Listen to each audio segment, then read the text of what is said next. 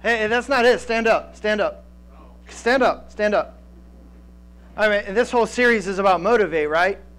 And how much would Mr. Richard not appreciate it if we were not motivated? Is that right? I mean, isn't he the king of motivation? So can we have some music? 'Cause every time we touch, I get there we go. Come on. Come on. Yeah, come on. Get it on. Yeah, I don't know what I'm doing.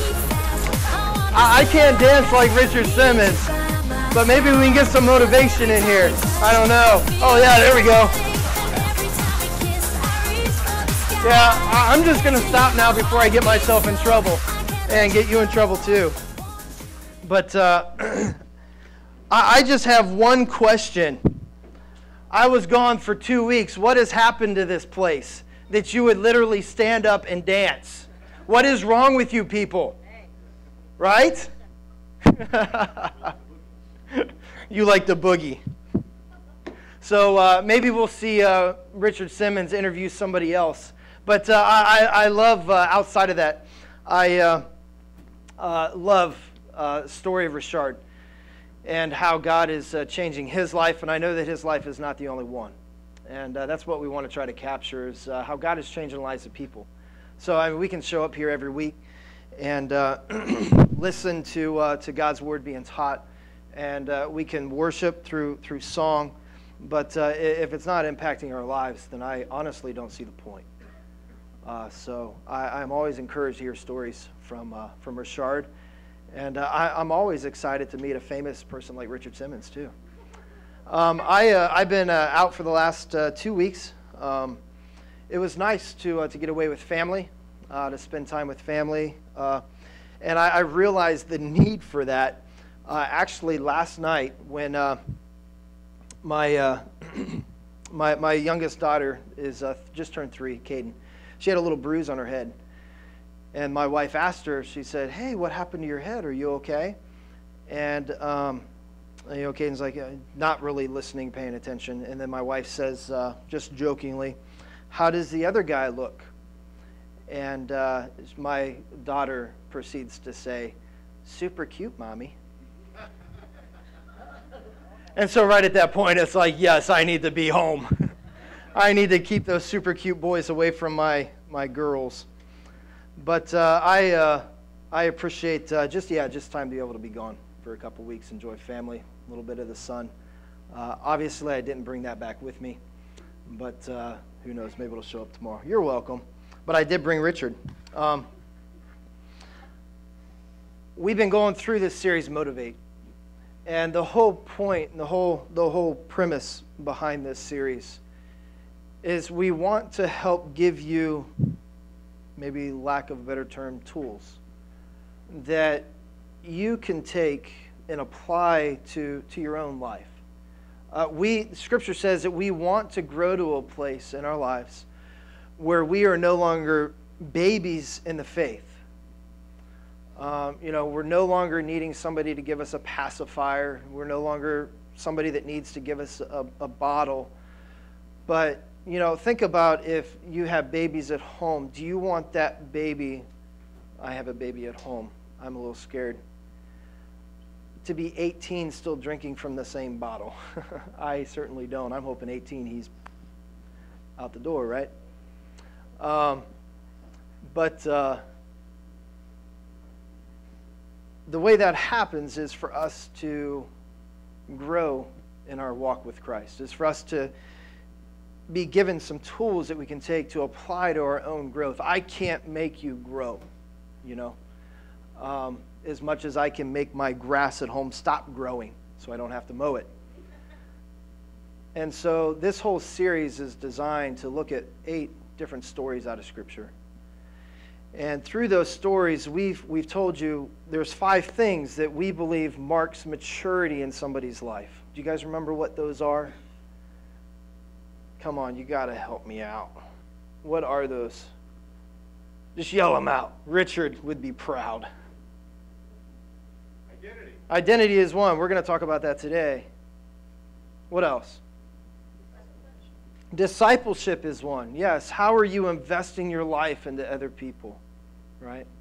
What else? gospel and mission. You know, and we talked about this in our community group. If you're not in a group, I'd really encourage you to jump into a group. You want to talk about a place that you grow. The idea that, you know, the Father has sent Jesus and Jesus now sends us. I mean, that's the gospel, right? What else? There's two more. Character is one. Godly character, because some of you guys are just characters. And what's the fifth one? Spiritual disciplines. You know, and that's just developing habits in our lives where we allow God to speak to us and we speak with God, right? We're going to talk about that a little bit today too, I guess. But today, as we continue through this series, the idea of identity, I want to look at 850 BC, before Christ, not before children. 850 BC. And you see a guy come on the scene. Well, during that time, you've got this king. The king's name is Ahab. Can you say King Ahab? He was a wicked dude. He was just terrible. I don't mean wicked as like some of the kids might throw around. Man, that was just totally wicked. I don't mean that. I mean this dude was like a bad dude.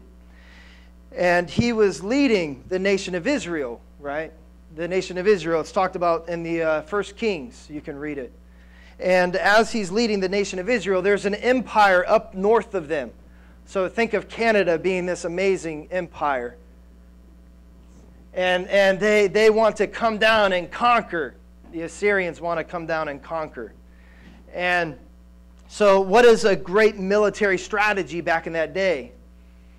You know, there's a kingdom kind of next to Israel. And King Ahab says, man, that kingdom, if we kind of united, maybe we could fend off this Assyrian empire to the north, right?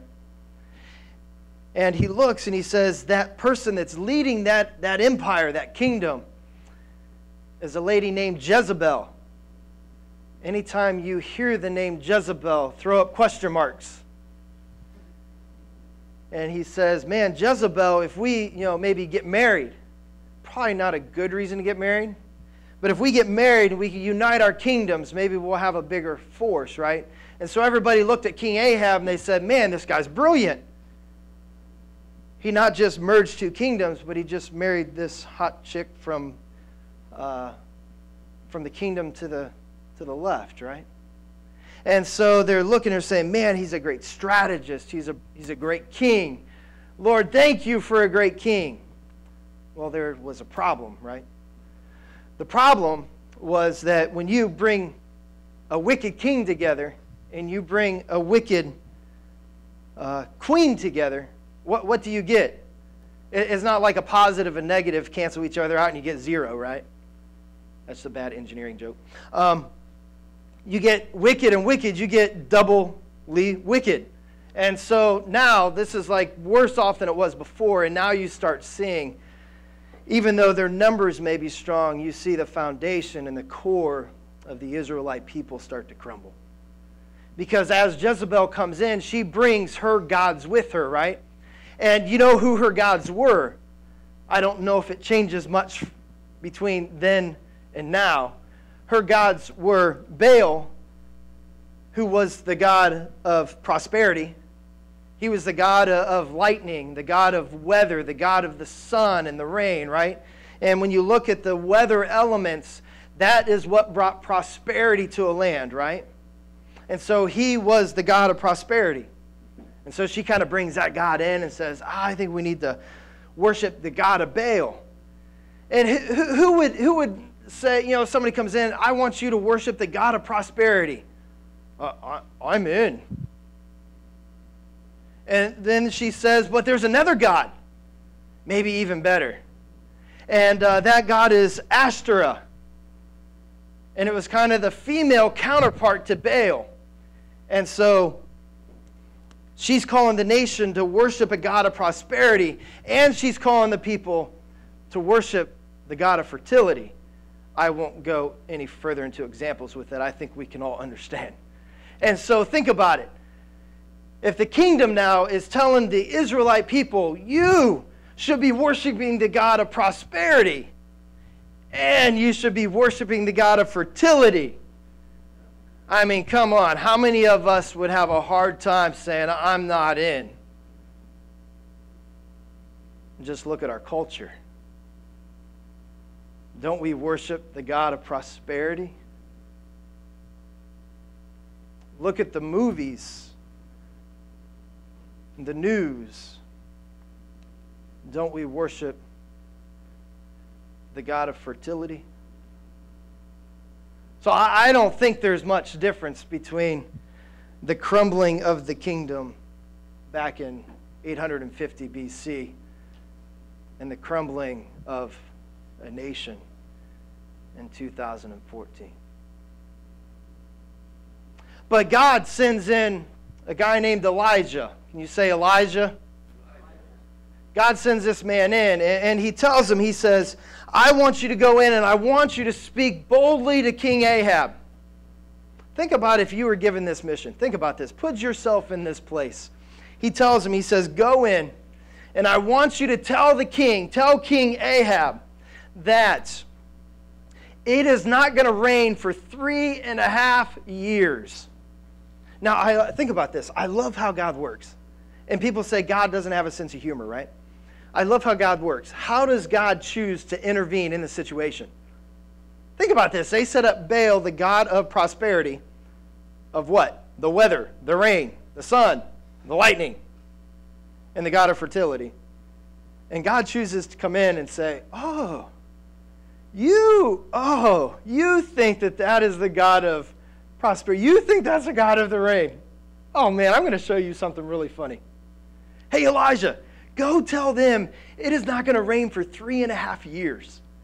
So Elijah comes in and he sits down with King Ahab and he says, you have disgraced the ultimate God. You've allowed these other gods into your life. And because of that, the one true God has said it is not going to rain for 3.5 years. And you know what he tells Elijah? God tells Elijah, after you tell him that, run and hide. Now, wait a minute. At that point, I'd be like, wait a minute, God. You're sending me to give this message to this wicked king who just married this wicked chick, and now it's like doubly wicked going on in this state. And you want me to deliver this message? And the only thing you tell me afterwards is to run and hide? I'd be like, God, wait a minute. I thought you were going to protect me. And God says, well, yeah, if you can run really, really fast and hide really, really good, I'll protect you. I mean, that's amazing. Think about it. Get that. It's amazing. You see, if you look at the situation going on here, I think there's great evidence within a people. You see a people that at one time worshiped the one true God, right? And now all these kind of other things come in, these other distractions. You have the God of prosperity, the God of fertility. I don't think we're much different today. I think we have the God of prosperity, the God that I call, some of us have the God of the boob tube TV. Some of us have the God of my car. Some of us have the God of my house. Whatever it is that we hold in higher esteem to the one true God. The thing that is interesting, if you understand the Israelite people, think about this culturally just with me for a second. Track with this. The people that are talked about here in the Old Testament scriptures, culturally, they worshiped one God, right? And Elijah comes in and he's speaking into that. Because culturally, they didn't allow a fragmented life, okay? For a Jewish person, back in this time, everything was centered around one thing. And it was centered around the concept that there was one God. So it wasn't like there's a God for this or a God for that. And a lot of times we don't even have to name those gods, honestly. Because if you look in a culture, if we are a culture that says, well, there could be multiple gods, what does that do? Where does things center around? It doesn't allow anything to center around anything, right? And so if we say there's multiple gods, or some of us, maybe we would say verbally there is one God, but we would act as if there's multiple gods that are kind of ruling my life. Where does everything center around? There has to be something, right? And that's what's amazing about what is transpiring in this text as well. Kind of in behind the scenes, culturally, if you will.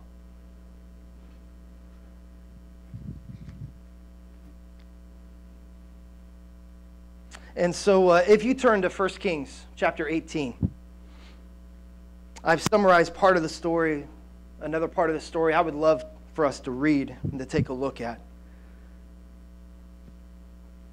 So Elijah walks on the scene again. He shares there's not going to be rain 3.5 years. He runs really, really fast, really, really hard, and he hides very, very well for 3.5 years. And then if you pick up the story in 1 Kings chapter 18, 1 Kings chapter 18, it's for some of us that are still learning how to get around in the scriptures, that is A-OK. You know, you've got 5 books. You'll find Deuteronomy as being the 5th book from the beginning. Then you get into Judges. Then you get into kind of all those 1st and 2nd books. 1st and 2nd Samuel. And then you get into 1st and 2nd Kings. And we're going to camp in chapters 18 and 19. Starting there in verse 16, it says, God then comes back and he tells Elijah, he says, hey, it's been 3.5 years. Great job hiding and running. Now it's time to come out into the forefront. And I've got another message for you to deliver. Can you imagine being Elijah at this point in time? Think about it. You want me now to come out and give permission for it to rain? Do you know what they might do to me? Anyways, he takes the challenge. He goes out and says, so Obadiah went to meet Ahab and told him. And Ahab went to meet Elijah, because what happens here is Elijah goes and he finds a guy named Obadiah. And Obadiah was like one of the few people in the kingdom that still followed the one true God.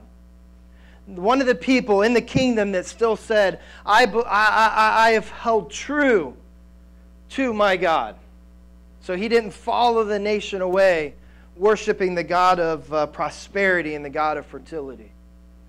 And Elijah finds Obadiah and says, hey, it is time. I need to speak to the king. If you read through that text, Obadiah, before that, he says, I don't want to do that. If I go tell the king that you're here and you want to speak to him, he is going to be peeved, okay? He's not going to be a happy camper because you disappeared for 3.5 years. The God that they have raised up has not brought any rain for 3.5 years. Crops are dying. People are starving. He's not going to be happy to see you. If I go to him and tell him you're back, it could be my head. Elijah convinces Obadiah to go. And picking up in verse 16, so Obadiah went to meet Ahab and told him. And Ahab went to meet Elijah. When he saw Elijah, he said to him, is that you, you troubler of Israel? Picture that. How hard do we need to be? How hard does King Ahab need to be for 3.5 years? He's not at a place of saying, man, 3.5 years, no rain. Man, this guy's really failing us. Man, maybe I made a mistake. You don't see that. You don't see him saying, oh man, maybe we should change things up a bit here. Hey Jesse, this ain't working too well. You don't see any of that. He comes and he says, Elijah, it's your fault. You troubler. And he says, I have not made trouble for Israel, Elijah replied, but you and your father's family have. You have abandoned the Lord's commands and have followed the Baals. Now summon the people from all over Israel to meet me on Mount Carmel, and bring the 450 prophets of Baal, 450 prophets of Asherah, who eat at Jezebel's table.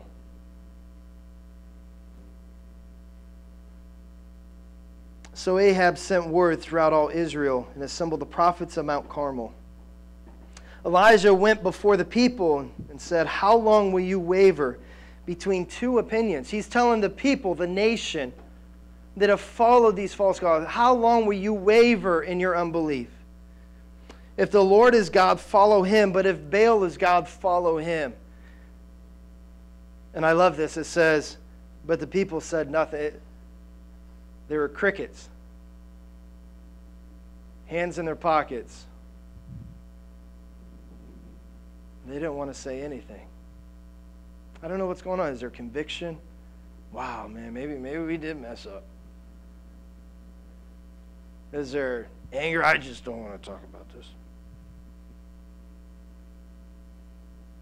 Well, they gather up on the mountain. And picture this, 450 prophets of Baal, 450 prophets of Asherah, right? Asherah. And so that's 900, in case you might struggle with math. 900 people. And then you've got one dude that ran really, really well and hid very, very well against 900 people. And he's standing there. And he's got a plan. He says, hey, you know what? Let's just settle this thing once and for all. Can you imagine? Put yourself in that place. You're on top of this mountain. You know God. You've heard from God. You've talked with God, right? You know God is real, that there is one true God. You're standing there, and there's 900 prophets that want to see you done away with because they're tired of your antics. You have not allowed it to rain for 3.5 years. And you boldly look at those 900 prophets and you say, hey guys, let's do a little contest. I mean, I'll even give you a home court advantage. We're up on this mountain. Your God is Baal, the god of weather. Let's just set up an altar. And we'll slice up some beef and we'll throw it on the altar. And we'll just ask your God to bring fire down from heaven and burn this offering. And so the text says that they did. They built this huge altar, sliced up some beef, they threw it on there, and then they danced around and they prayed and they sung and they were intense in their worship. But their worship was misplaced. And it says that they started cutting themselves and saying, bring fire down. And then Elijah's standing over here, picture this, all day this is transpiring, Elijah's just like,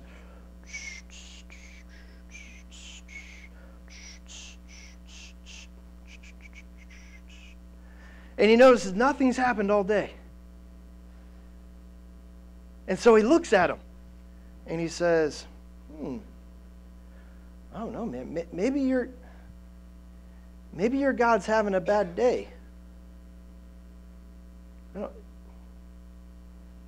Maybe your God's not listening. Do it a little bit louder. Right? He waits a little bit longer. And then he says, I don't know, man. And this is true. Look in the text, the original text. I know what it is, guys. Your God is on the pot. And he's a little busy right now. He's like, call back later. It's there. It's in the text, honestly. And imagine being Elijah, the boldness it takes for one man to speak this to all these lunatics running around this altar worshiping something that isn't there. I wonder how many times I've run around an altar worshiping something that wasn't there. For a long time I did. A long time. And then one day God grabbed a hold of me and he said, hey, your God's on the pot. He ain't going to do a whole lot for you, Mike. And God got my attention. The one true God got my attention. And so this goes on all day. And then Elijah says, hey, now it's my turn. Now it's my turn. And it says, verse 31 of chapter 18, Elijah took 12 stones, one for each of the tribes descended from Jacob, to whom the word of the Lord had come, saying, your name shall be Israel. It says, with these stones, so he took these stones representing the foundation that had been laid before. Amazing. With the stones, he built an altar in the name of the Lord, and he dug a trench around it, large enough to hold two seahs of seed. He arranged the wood, cut the bull into pieces, laid it on the wood. Then he said to them, fill 4 large jars with water and pour it on the offering and on the wood. So he gets bold, he gets brave. He says, let's just not make it dry, let's make it drenched. Do it again, he said, and they did it again. Do it a third time. And they did it a third time. The water's running all over this altar, right? At the time of the sacrifice, the prophet Elijah stepped forward and he prayed, O Lord, God of Abraham, Isaac, and Israel, let it be known today that you are God in Israel and that I am your servant and have done all these things at your command. Answer me, O Lord. Answer me so these people will know that you, O Lord, are God and that you are turning their hearts back again. Then the fire of the Lord fell and burned up the sacrifice, the wood, the stones, the soil. Everything flew up in the flames. Everything went up in the flames.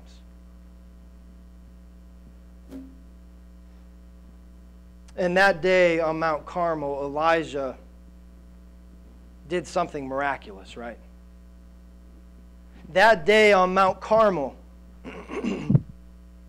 Elijah showed an intensity that is uncomparable as you read through the pages of Scripture and the stories that God has left for us, right? On Mount Carmel that day, you see the power of God rain down on this altar, burn up this altar that has been drenched with water. You see that day all of these false prophets praying and worshiping and prophesying and asking this false god to bring fire down, and nothing happens. And Elijah the whole time is standing there watching nothing happen. Then he comes in and he builds his own, calls fire down, and poof, it goes up in smoke. Now, some of you know that story, right? Some of you may have sat in Sunday school as a kid and you've heard that story. Some of you may have heard other people share that testimony out of Scripture, right? But I think there's a part of that story that we sometimes leave out. Because, I mean, it's exciting to look at this, right? I mean, we look and we see a powerful God. We look and we see a confident person. We look and we see somebody that knows his identity, right? He knows who he is. He knows whose he is. And he does what has been called to do, right? So we love that story because it just marks competency. It just marks a guy that is secure, a guy that knows. But we don't look at the story that comes after. Because what comes after is what we've titled the message today, and it's the Mountaintop Drought. What comes after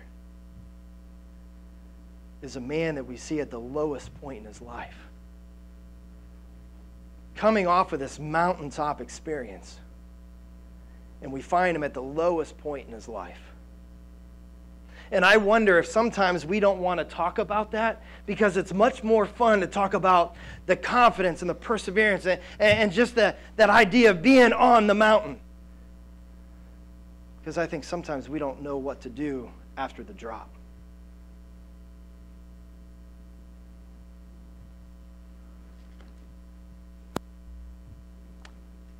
I want to show you in chapter 19 one of the lowest places that anybody can be in their life.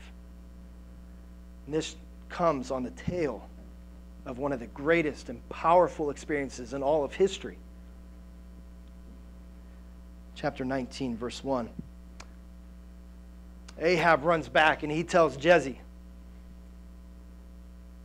He tells her everything that Elijah has done. And she, being in charge of all these prophets. And oh yeah, by the way, at the tail end of all that, Elijah ordered all those prophets to be done away with. And so these were her prophets. And so Ahab comes back and he tells his wife, he says, this is what happened today. And Jezebel, she pulls up to her vanity. And she's looking in the mirror, and she's like, oh, this is not going so well. What do I do? What do I do? I know what I'll do. I'm tired of that fool. So she pulls out a Post-it note, and she writes on there, Elijah must die. Here, go do this. Take care of this.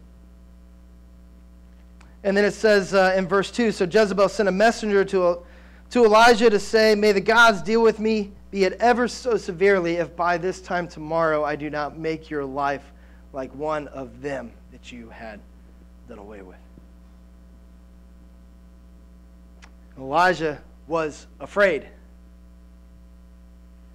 It says he ran for his life. So he remembers running really, really hard and trying to hide very, very well, right?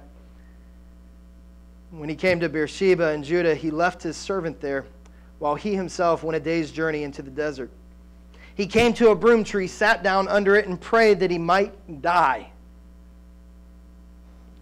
He says, I have had enough, Lord. Take my life. I am no better than my ancestors. Then he lay there under the tree and he fell asleep. Help me out here. Can you help me? I'm trying to understand. How? Think of this. Take this off the page of the text, okay? Put this in actual, this is an actual occurrence that has happened. Okay? Mount Carmel is an actual place. Okay? I've been there.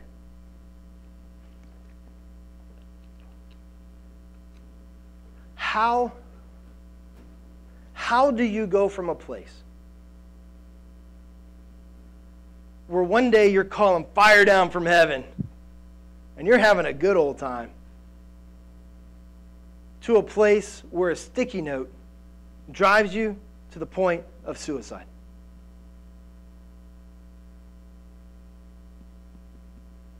Isn't it amazing? One person, it says, wrote that. One person. One person thought this about Elijah. One person threatened this. Isn't it amazing how much power one person has? I mean, one person and how many billions of people may write you a note tomorrow, may send you an email tomorrow, and it wrecks your week.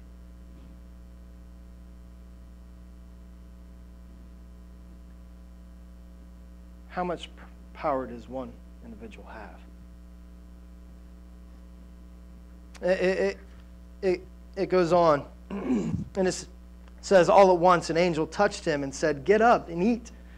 He looked around, and there by his head was a cake of bread baked over hot coals and a jar of water. He ate and drank and then lay down again. The angel of the Lord came back a second time, and he touched him, and he said, get up, eat, for the journey is too much for you. So he got up, ate and drank. Strengthened by the food, he traveled 40 days, 40 nights, until he reached Horeb, the mountain of God. There he went into a cave, and he spent the night.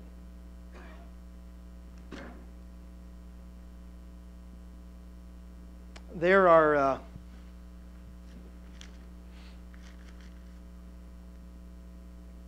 I wanted to take a moment this week, and I heard these things from somebody else, and I thought, man, this is powerful, and I wanted to share these with you. Because you have to look and you say, okay, where does disappointment come from? How do we go from this mountaintop experience? And we can all look through our life and find mountaintop experiences, right? I mean, you may have had one this week. But oftentimes there's a hill on the other side, and it takes us down into this valley. And so the question is, what is it that draws us into that place? What is it that pulls us off of that mountain? Right? And so this is what I heard. One of the things is difficult people. And you see that here with Elijah, right? You see difficult people. A difficult person.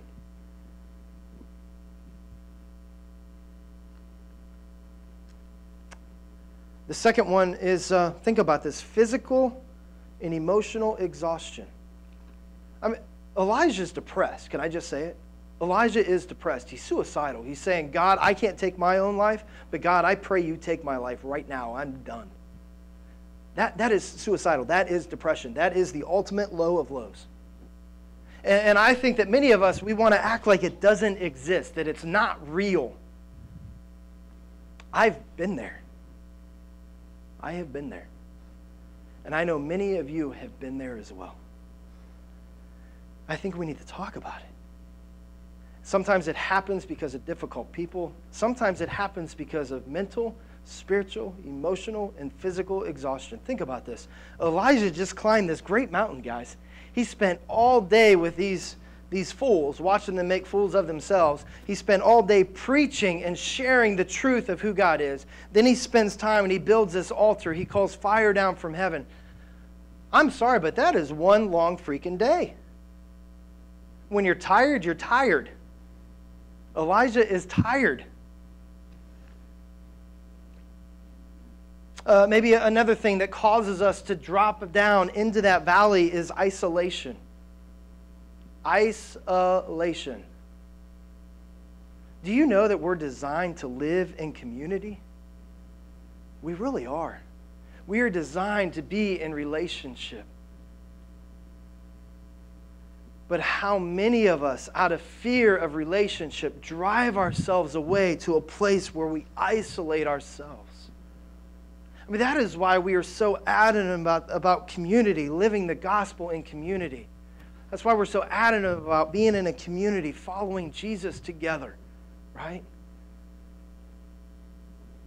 That's why we constantly talk about community groups. Elijah here at this place alone, he's isolated himself. He has nobody to encourage him, nobody to speak into his life, nobody to say, hey, it's going to be okay. And don't think that this is just a whim. Elijah was a strong man. He knew the power of prayer. He called fire down from heaven. He prayed it wouldn't rain for 3.5 years. It didn't rain. He prayed that it would rain, and it did rain. Another story we don't have time to share. He prayed for food, I think chapter 17, and God sent birds to feed him. He prayed over a dead boy that came back to life. This is a man that knew the power of prayer. But you see, he lets one person speak into a situation, a difficult person, have influence. He lets the physical and emotional and spiritual exhaustion just wear on him after a long day. Then he isolates himself. And then I would also say that he probably had unrealistic goals. Any of you guys ever set unrealistic goals? I do it all the time. I can't imagine when Elijah's goals. What do you think his goals are? I'm sitting there and I'm thinking, man, we're going to blow this altar up. And, man, all these people are going to say, oh, Elijah, you're right. God, we praise you, not these false gods. It doesn't happen. Unrealistic goals. Can you imagine, think about this, some of you guys, the adrenaline rush? Think about the adrenaline rush. Anybody jump out of airplanes? Yeah, there's like a couple. That's like incredible, by the way. I can't imagine. You're just like, oh, yeah. Anybody like race cars? Legally? He's like, think of just the adrenaline rush, right, guys? And think about the adrenaline rush Elijah had that day coming off that mountain. He's like, woo! Man, that was a big day. Now she wants to kill me. And there's a fall after an adrenaline rush, guys. I mean, this is all natural, isn't it not? He's tired. He's worn out. And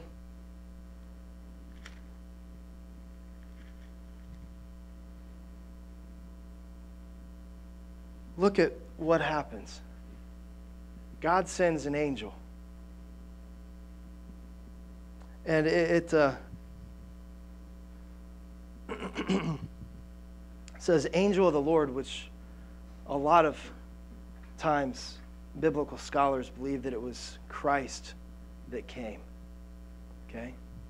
So you say, well, Jesus didn't exist before he came on the scene in like when the calendar shifted to BC to AD. No, he's on the scene. He shows up. And you know what he does? I love this. I mean, if you were God, what would you do to a guy like Elijah? Dude, just get up. Come on, man. We got work to do. How many of you guys would do that, honestly? You guys are so insensitive. That's okay. I am too. It's like, come on, man. Get up. We got work to do. Did you see what God just did? How many of you guys would ask that question? Did you see what God just did? Think about it. Would you ask that question? Come on, come on. I know that some of you guys would ask that question. Did you see what God just did? I mean, we try to counsel that way, right? We try to say, well, hey, did you see what God did over there? God doesn't do any of that. You know what God does when he shows up? He says, hey, Elijah, I got some fresh coffee brewing over here, and I got you a bagel, man. Just eat and drink. And so Elijah, he wakes up, he eats and drinks, and God says, hey, are you feeling any better yet? And Elijah says, no. I did this, and God, I did this. And God, did you see I was so faithful in those 3.5 years, God? Did you see that? And nobody else wanted to come around and help me, God. I was the only one, God. You told me to run really, really hard, really, really fast, and hide really, really well. And I did that, God. And where did it get me? And I love, look at the text. What is God's response? Man, dude, maybe you should take another nap. And it says Elijah goes back to sleep. And then God taps him, hey, man, I got some more coffee here for you, and I got another bagel, man. Eat and drink. And then he asks him again. And Elijah, maybe a little bit cooler than last time, but he's still a little bit revved up. He's like, let me tell you something, God. Have you ever done that? Literally, seriously, have you done that? Oh, yes, you have. Oh, yeah, you have done that. Even if it's just quiet in your car, you're driving, you're like, God, why isn't things not going the way I want them to go? God, you know that I am God of my life. You've done that. I've done that, guys. Oh, yeah. And so God, again, he just, hey, man, just, it's okay. Get some more sleep, man. You're exhausted, bro. Get some more sleep. So he goes back to sleep. And then he gets him up. And he sends him on a 40-day journey. It would only take him 5 days to get to the place he was going. But he tells him, take 40 days. Take 40 days. Now, Elijah at this point, he's got to be like the main dude on the speaking tour, right? He just called fire down from heaven. Everybody's ringing up his phone and saying, hey, man, we want you to come share this. Hey, man, come tell our people what God did. That was amazing. He sets all that aside. He takes 40 days away from everything. He cleared his schedule. Sometimes, guys, I think our struggle is we need to clear our schedules. When we feel like we're getting to a place where some of these things are creeping in, we need to clear our schedules. We need to get some sleep. We need to eat. And then it goes on. And you see, as you read through the context of that scripture, it says, the Lord said, go out and stand on the mountain, this is verse 11, in the presence of the Lord, for the Lord is about to pass by. So he sleeps in this cave a little bit more, 40-day journey, sleeps in the cave. God comes and he says, walk out to the mouth of the cave. He said, the Lord is about to pass by. Then a great and powerful wind tore the mountains apart and shattered the rocks before the Lord, but the Lord was not in the wind. After the wind, there was an earthquake, but the Lord was not in the earthquake. After the earthquake came a fire, but the Lord was not in the fire. And after the fire came a gentle whisper. When Elijah heard it, he pulled his cloak over his face and went out and stood at the mouth of the cave. And then a voice said to him, what are you doing here, man? Elijah throws a little temper tantrum.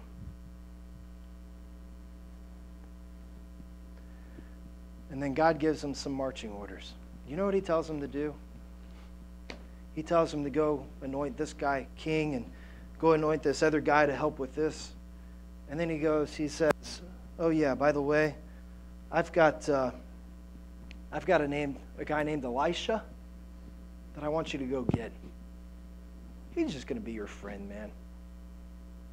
He's just going to be your friend. He's just going to walk with you.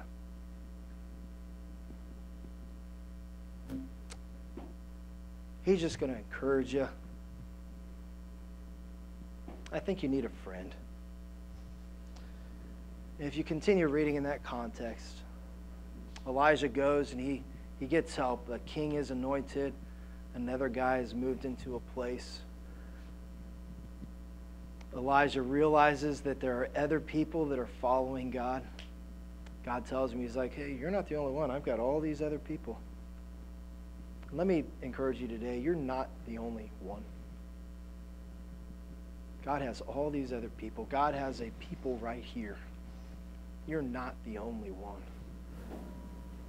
God has people living in groups within our community. You're not the only one.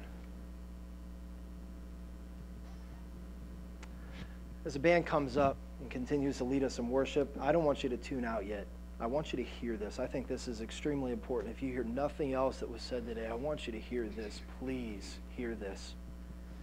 If you have had that mountaintop drop, if you are in that drop right now, you are one of the lowest states that you've been in for a while. Maybe some of you are still on that mountaintop. I guarantee there is a drop at some point. That's part of life. That's part of what happens when we're exhausted. That's what happens when we find ourselves isolated. That's what happens when we come off of these highs. There's a drop, right? Let me encourage you. What did God do for Elijah?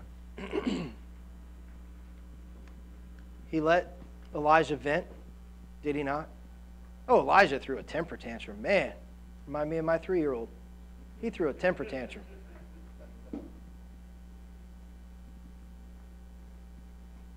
And then God told him what? What did he tell him? Go get some sleep. We'll talk later. He gets some sleep, and what does God do? Here, man, get some food. Get some food. You need to eat. And he says, you better yet? Elijah's tantrum is not as big as before, but there's still some tantrum in there. I think you need some more sleep. Get some more sleep. You know what? Take 40 days. Get away. Take 40 days.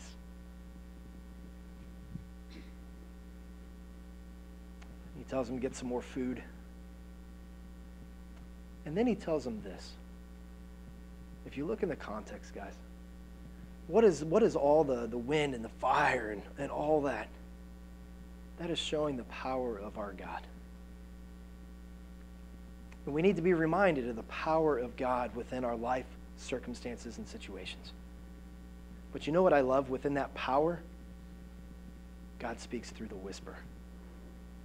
Because we also need to know the gentleness of our God, the patience of our God, that our God cares, that our God walks with us, that our God will see us through if we give him the opportunity.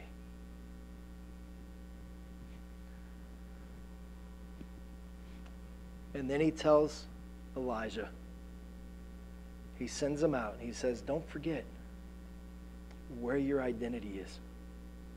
Because in those lows, we often forget our identity, don't we? He tells him, he says, don't forget your calling. Elijah, I've called you to greatness. Elijah, I've called you to be involved in the advancement of my kingdom. Elijah, I know that sometimes it's going to be very difficult. Elijah, I know that sometimes things are going to come your way that make no sense. Elijah, I understand that sometimes relationships don't go the way you want. Elijah, I understand that sometimes people are going to say some things that are just going to be cruel and unusual. Elijah, I understand that sometimes people are not going to move the direction that you know that they should move, and ministry gets hard sometimes, Elijah. I know that. I know, Elijah, that sometimes people are going to hurt you. I know, Elijah, all the distractions that are out there. I know, Elijah, I know all this stuff. I am the one true God. I am powerful, but I'm gentle. Get some sleep, get some food, and come follow me. I will restore you. I will heal you. I will help you. Remember your calling and your identity is forged in me. Let us be reminded of that this day, guys. Whether we're at the mountain or we're in the valley, we're at the mountain or we're at the drop. Our identities are forged in Christ. And that is all these things we've been covering through Motiv8. These things that are posted on our Facebook page every day for the next 40 days are just little tidbits. They're going to help you connect with the God of the universe to solidify ourselves within his power and his gentleness. Let us do that this week, guys, and be reminded of that. Let's do that.